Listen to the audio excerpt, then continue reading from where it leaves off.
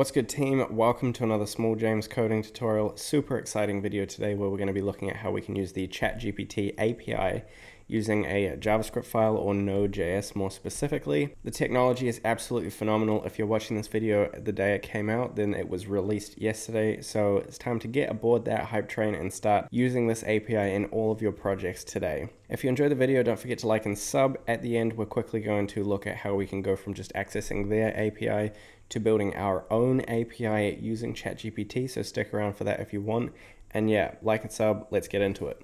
So we're going to start off in an empty Visual Studio Code window in our directory of our choosing, and I'm going to open up the terminal down here and type npm init-y to open up a package.json file. Now we're going to have to install the npm package OpenAI. Equally, you can do this in Python if you want. The links to the documentation for both Node.js and Python are in the description down below, so check those out if you like. But yeah, we're just going to write npm I OpenAI, install that. So now that will be added to our package.json file. We're also going to come in here and just quickly make a dev script, and that's just going to be node server.js, because that's what we're going to call our file. And then I'm going to make a server.js file. Now, once again, you can call this file whatever you want. It's just for the API that we're going to be building at the end using the ChatGPT API. But anywho, now we can start accessing the OpenAI modules. However, since it has a modular import, so we're going to import configuration and OpenAI API from OpenAI, we're going to have to come into our package.json file and just in here, give this a type of module because it's a modular import. And so now that's going to allow this kind of import syntax to work. What we're also going to do is create a .env file, and in here you'll have your OpenAI secret key. I'll show you how to get that soon. This is a top secret key. Don't show it to anyone because you will be billed for your usage. It's an incredibly cheap API, so I wouldn't stress about it, but it's definitely worth keeping this key private. While we're at it, we're also just going to make a get ignore so that you don't end up accidentally pushing this to any public repository, and just add the .env file to the get ignore. So this will stay on your local device. Now what we're going to do in here is just say import create require from module, and then we're just going to say const require is equal to create require, call that as a function, and pass in the argument import.meta.url. This is just going to allow us to use both the require syntax and the import modular imports in here. And we're going to need require because we're going to have to require a .env package to manage our environment variables, and then we're just going to have to call the config method. Now obviously we're going to have to install that as well, so that's just going to be .env. Now this will allow us to use environment variables in here, and the first thing we're going to have to do is access our OpenAI secret key. So we're just going to say OpenAI secret key is equal to process.env, and then just whatever you've called your key. So I've called my key that. Now the next thing we're going to do is come over to the OpenAI API website. You'll have to log in and create an account. You should get $18 free of usage or credits or whatever that is. So that's actually a huge amount of usage considering how cheap this API is to use. It's like 0.006 cents or dollars per token, which is mad. Once again, that information is all in the description down below at the links. But yeah, you're going to want to come over to this page. This will be linked down there too. So come into this API key page, click on API keys under user, and create a new secret key if you don't already have one. And a little window will come up allowing you to copy that. And then we're just going to copy that key directly in here and paste it as the value just in here. So it might be something like that. Now that that's saved, we can close the env file. I've pasted my key in there. You should have too. And so now we can really get to the fun part, which is configuring OpenAI and then calling requests and all that kind of stuff. So we're just going to say const configuration is equal to new, and we're going to use the configuration method, open up an object inside of that, and in here we're going to have the API key, and we're just going to set that to OpenAI secret key right there. Now that we have configured our configuration, we can say const OpenAI is equal to new OpenAI API, and we can just pass in our configuration just like that. So now that we've configured OpenAI, the next thing we're going to do is define an asynchronous function that's just going to be called sendPrompt, just like that. So here we have an async function, and in here what we're going to do is define a model. So OpenAI offers a whole array of different models. We're going to be using the models that work specifically for ChatGPT, and so that is going to be GPT-3.5-Turbo. Once again, all of this is in the docs. And the next thing we're going to do is define messages, and that is going to be equal to an array with some interesting contents. So inside of messages, basically what we're going to have is a series of objects. And this part is really interesting because it's the way that we interact with ChatGPT in terms of the way that it's actually a chat and we're trying to talk to like a robot that has, some sense of personality. So the first thing we're going to pass in here, and this is consistent for all of the different items in the messages array, is it's an object, and the first entry is going to be a role, and then the second entry is going to be content. And once again, this is going to be consistent for all of them. I might just make this extra clear, so I'll break this down onto a new line. So we have two key value pairs. The first one is role, and the second one is content. And the very first object at the 0th index of the messages is going to be the system role. Now the role key can have one of three values. The first one is system, user, or assistant, and they all do slightly different things. So this messages is basically our conversation, and typically a conversation is formatted with a system message first, followed by alternating user and assistant messages. So the system message helps set the behavior of the assistant. So in this particular case, we're setting this to system, so it's going to interpret this as like, all right, how do I act as a system? And in here we can provide the prompt, so we can say, okay, context for you, you are a wonderfully helpful assistant, just like that. And so ChatGPT is going to take that and be like, okay, that's who I am. Cool, that's who I'm going to be in all of my responses.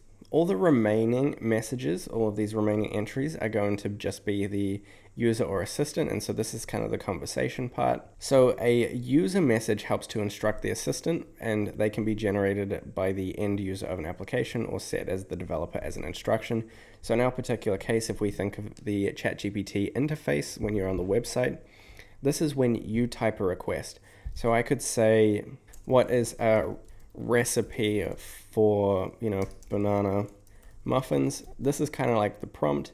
And in here, I have to make sure that this is a user role so that they know it's coming from me. And after that, what I can do is I can have an assistant. And because this is going to be the very first message, we won't have any assistant responses just yet. You could artificially create an assistant response. We don't have them yet. We will append them to this messages thing as we go on to keep track of our conversation. But now what we can do is, since we've set the context of the ChatGPT and we've given it the first prompt, we can go ahead and generate what's known as a chat completion. So we can say const completion is equal to await. We have to await it. That's why I have the asynchronous call. And we can just say OpenAI create chat completion, call that as a method, and then pass in a dictionary argument.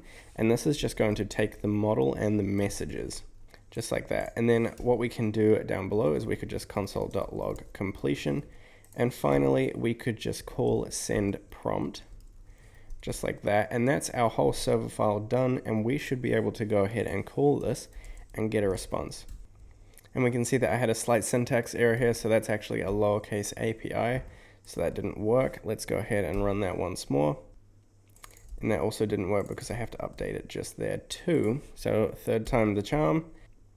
We can see that we do in fact get everything back just as it should. We get told about the usage of our request, total tokens used. We can use that to calculate a cost.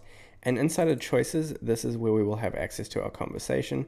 So if I just come in here and go completion.data.choices, just like that, and if we run that once more, we now console out our whole response. So here we have the message. This is the role of the assistant.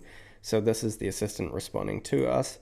We have the full content, which is the whole recipe and everything. And now what we could do to make this more flexible is we could append this to the messages and create a new prompt. So for example, what we could do is just, in this case, copy this whole thing just here. to our messages, add that in as context. So the context is, this is one of your responses, and then we can generate a new recipe and just say, here we're going to have a user request, and that is going to have the content of, can you please make it vegan friendly? So that's going to be super complicated because it's, you know, banana muffins, we've got milk, we've got all that kind of stuff. So let's see if it can figure that out. We'll run that once more. And now we can see that it has interpreted the new context, which is the assistant message. So it's like, okay, this is what I previously responded with. This is the new request just here. I've got the full context of the conversation, and I am acting as a helpful, you know, assistant. And now we have a vegan-friendly recipe that has all of this stuff. And so we can just go ahead and access the content, and that's basically the whole API. You can just add to your previous messages and create a full conversation. We now have vegan-friendly banana muffins. So that's absolutely phenomenal, super cool. If you're just looking to use the API, that's how it's done. Hope you've enjoyed that part. Now for part 2, we're quickly going to turn this into a server that we can use, like let's say we had a front end and turn this into a whole application. So we're just going to go ahead and install Express and Cause, just like that. And then we're going to go npm i-save dev, so dev flag nodemon as well. So that's going to be a developer dependency. We're just going to change this so it says nodemon, just so it restarts our server. And at the top, we can just come up here and say const express is equal to require express, const app is equal to express, call that as a method, const port is equal to 1337 because this is leet. And then what we could do down the bottom of all of this is we could just define a route. So we could say app.get, or even better, we'll post a API call to this route. We can just get a rec response, open that up in here. We'll make sure that our app is listening. We'll pass in the port. We'll pass in a callback that just says console.log backtick server has started on port. Pass in the port just there. So now we can actually go ahead and start up our server. If we run npm run dev, I just want to make sure that I'm not calling this prompt here. Just before I do that, I'm also just going to make this a little bit more flexible. So what we're going to do is we're going to keep this essentially all the same. We're going to remove this assistant message just here, and I'm going to set this equal to input and change this. So we're going to set the context. It's just going to be a helpful assistant, except now we can call this as a function, pass in the input, and we should get a response, and we should make sure that we send back that response. So we'll just return completion.data.choices, and let's just see if we can access the parameters specifically. So that's going to be, we'll just pass back that whole thing. That's absolutely fine. So we'll return that from the function. In here, what we're going to do is we're going to say const prompt is equal to rec.body. So we're going to have to make sure our server can receive JSON. So we'll just configure that up here. We'll say app.use express.json, call that as a method. We'll just also want to use cause. So we'll say app.use will require the cause package, and we'll call that as a method. So now we can access from different cross-origin requests. And finally, in here, we're just going to call our send prompt, pass in the prompt, and then we're just going to say res.send. We'll pass in a status as well, .status 200.send. We might send it as JSON, and we'll just say, okay, here's your response, or maybe your message, and then we can just assign it here. So say const answer is equal to that, and we can just pop that right there. So this should send back a message that's the response from the ChatGPT API. Now if we go ahead and start this up again, so we'll just say npm run dev, we can see that our server started on port 1337. I'm just going to create a test.rest file. If you haven't used .rest files before, you will need the REST client extension. Super great, because now what we can do is we can just define a post route to http://localhost 1337, and in here we can set the content type to application/JSON, and then we can just in here define the prompt has to match what we're destructuring in our server. So in our server we're destructuring the prompt, and the prompt can just be, what should I do when my partner is grumpy? Let's send that request through. we get a 404 not found, and that's because our post route is actually at the /API path, so we'll add that on there. We'll send that again, and we got no message back, and that's because it's an asynchronous function, and so we have to make this an async route. And in here what we have to do is await this send prompt syntax. So we'll start that once more, and we'll, once again, third time the charm. We send that out and we get a response. We can see that we console.log the response here. And if we look at this, we have the full response. Here are a few tips that might be helpful for when your partner is feeling grumpy.